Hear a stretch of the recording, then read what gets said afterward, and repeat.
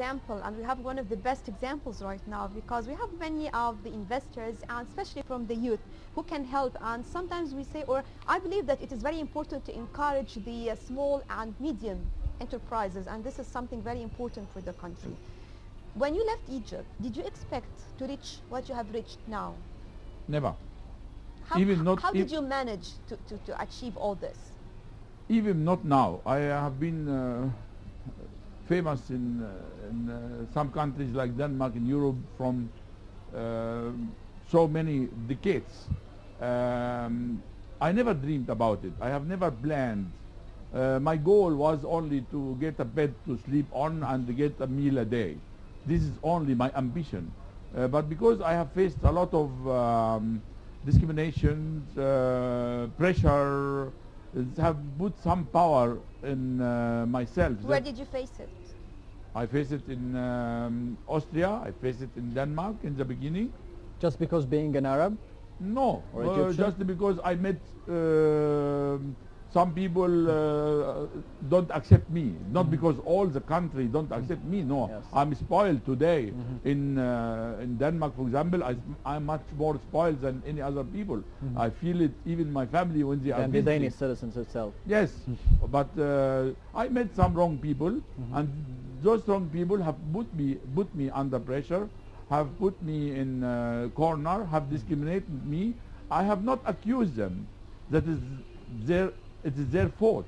I said this is my fault. I am not developed enough to be respected, so I have to work to get the respect and get the experience, because I don't have education, and I worked for that, and I got. I've never dreamed that I can achieve 1% from million. So what did you have in your mind when you on the first day of going out of Egypt? I was lost. I was confused. I was lost. I don't know where I will sleep. I don't know where I will stay. I don't even speak languages. I have not achieved. I cannot succeed in my high school examen.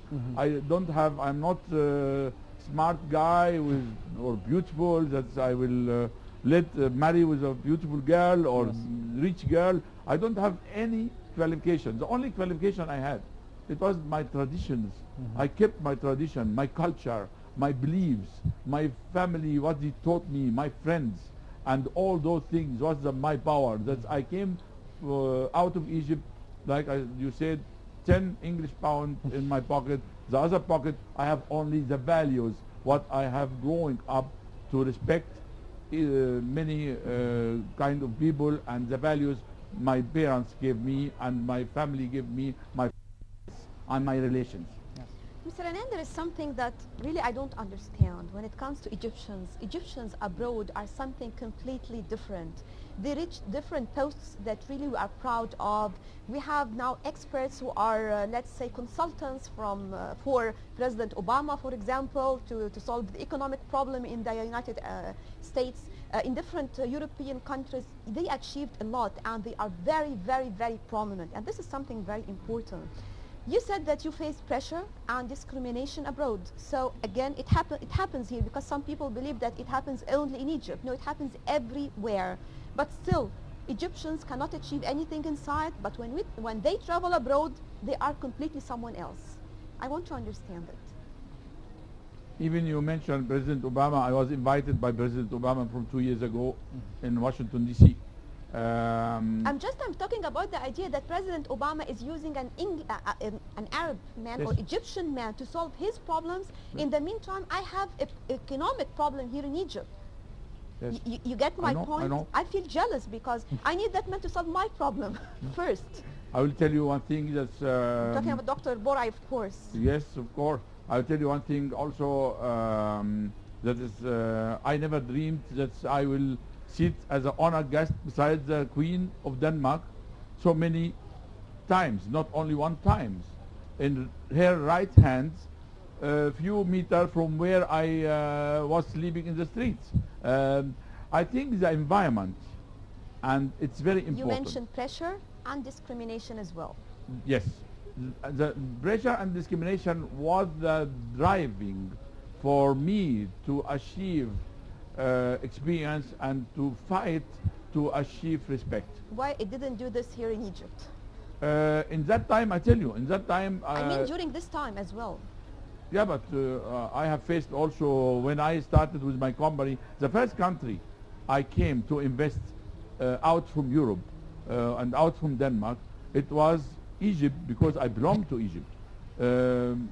So I brought the money, I brought the know-how, I brought the experts, and in some newspaper I have it until today. In the Egyptian newspaper, official newspaper, wrote the man he have failed to get high school examen. Now he confiscates our hotels in Egypt. Other newspaper wrote about me in Egypt that is a Jew and Zionist take over our hotels because they say his name is Galilee and he coming from Galilee. I'm respecting the Jew, I respecting any religion as they are, doesn't matter, it's Christian or Jew, which you believe, but I wrote about myself and I have not even answered them. So the discrimination existing in Egypt and existing outside also. But I always say I have to prove myself. I have to prove, I excuse those people that they are accusing me. I don't fight against them. I don't want to make revenge, but I would like to develop myself so I can be respected. So what can you say for the youth, the Egyptian youth nowadays, who they are easily frustrated and disappointed by the challenges facing them? What do you say to them? What is your recipe of success to them? It's no excuse today that people don't have knowledge and don't have education. Yes. If you don't have education, you can get the knowledge through internet. So in my time, when you asked me that why you left Egypt in that time, it was socialist countries. It was very limited opportunities. Even you have education or you don't have education. It was a country which have a very strong and major national role in the But area. Mr. Jalal, we kind of have the same problems here in Egypt nowadays, the problems with education and infrastructure and unemployment. The problems haven't changed over decades. Do you think that the right choice for the youth of today to go outside of Egypt just like you did? I think it's different time today, and I think Egypt, for my opinion, Yes. is you have the much more chances than outside. The other countries already build up. They build up their economy. They build up the infrastructures. They build up cities. But here you There's have a room to grow. Yes, here you have thousands of kilometers, and many sectors have Yes. not developed yet. And therefore, if the youth will use their knowledge, their experience, their vision, and they made a mission out of the vision, so they can get much more better life standard and the better money and the better future in Egypt than they can get it abroad today, while it is it's different world today. But I think still they have a problem, and this is one of the major problems in Egypt when it comes to routine and bureaucracy. And you find that you are going to have a project, but you have to move on from one desk to hundreds of desks, finish something, for example, procedures or measures related to the project, right? Yes. Is there a way out of this, I mean, to help people to invest? Because some of the investors, that when they talk about Egypt, for example, they say when we come to Egypt, we have to make a lot of things, and everything, it has to be done in a certain place, away from the first place, and we have to move in a circle. Does this happen abroad? No, abroad you don't have the bureaucracy like we have it in Egypt.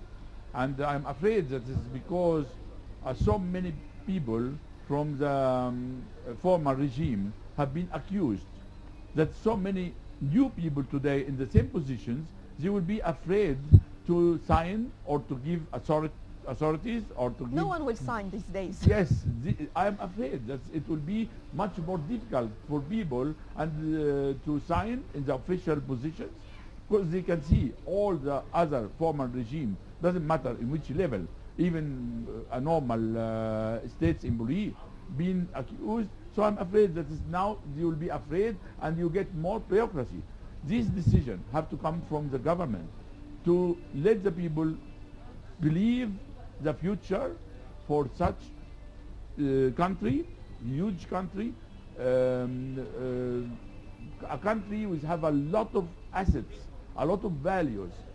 I don't want to speak about history, about the religion, have been different religions have born here, different civilizations. I don't want to speak about the past. I want to speak about where we are today and how we can develop. Look how South Korea have been developed in 10 years. When I am in South Korea and some people find a paper in the street, they go down and take it and put it in the garbage. Where we are, we have to change the mentality of the... Is there a way to change? Of course it is, because Egyptian is very smart people. Egyptian accept different civilizations. Egyptian have mentality, what we call it, little fahlawa. It is, I think this is the main problem. yeah, but they are smart, but yes, smart. It gets us into trouble as well. Yeah, but it is also something that you can adopt different rules, you can develop, you can, and this we need to give the people beliefs, and this kind of beliefs will never come without decision from the government to let the people be quiet and work by their hearts. So the problem is in us. Of course. Yes, problem not only the government, the problem also that we have to change our mentality to be more civilized and more developed. Look in our streets. It's not acceptable that we have, for each worker we have outside in Europe, we will have 10 workers in the same position here. And the workers, some of them, I'm not against them, they're also my workers. Some of them sitting and do nothing. You have something to do, you can clean, they don't want to clean. And the end, we have a problem with the environment, a problem with so many sectors, because our people have to believe that the work is the most important and doesn't matter which kind of work they do. Mr. Ainani Gareli, the founder and president of an international hotel group, thank you very much for being with us tonight on Nile Cruise. Thank you. Now it's time to go out for a quick break, and we'll be right back again with you on the program, so stay tuned.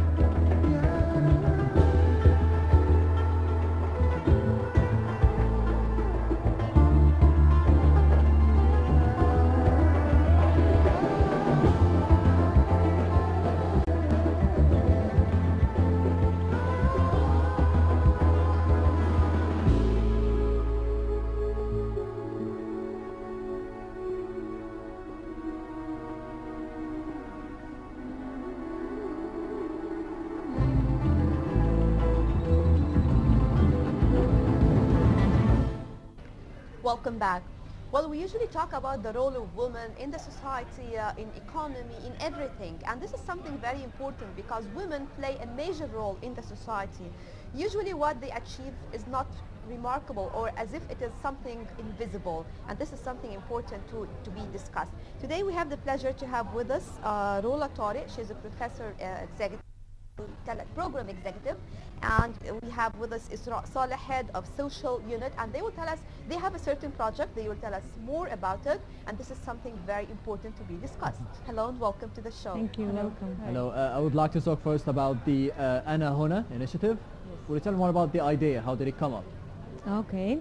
Ana Huna is a regional initiative in four regional countries, Egypt, Tunisia, Jordan and Morocco, and it mainly tackles and wants to cultivate a societal discussion about women and work and women's role in the society, especially economically.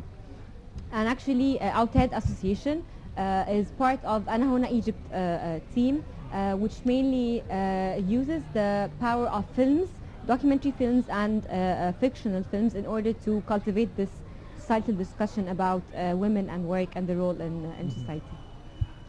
Why usually the role of women is invisible? Yet Oh, okay. she is participating in everything in our life, not because I'm a woman, but she's responsible for a lot of things, and the man cannot be responsible for all this. Sorry, Thank you very but much. you can never be responsible to all what we are responsible to, in addition to our work and to our life. I think it's a very critical question because in Egypt or wherever in Eastern communities, we are masculine communities. We always prefer to have men leading the whatever in different fields, despite that women are the key and the cornerstone of Yet not whatever. appreciated. Not yet appreciated. That's why we have been thinking about different awareness campaigns, different activities, social activities, promoting for gender equality in different fields. About Anahona especially, we are promoting for gender equality in the working world and showing how women can reach a leading role in different